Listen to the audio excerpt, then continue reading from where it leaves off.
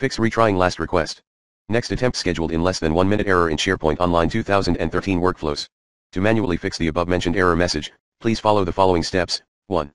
Go to your tenant administration at https://domain-admin.sharepoint.com. Refer to the below image regarding SharePoint Administration Center. 2. Locate the access control portion on the right pane. Refer to the below picture. 3. Under the control access based on network location setting, clear, disable, the only allow access from specific IP address locations checkbox, option. Note, currently, there are no persistent lists of the Office 365 Azure Workflow Service endpoints to add to the allow list.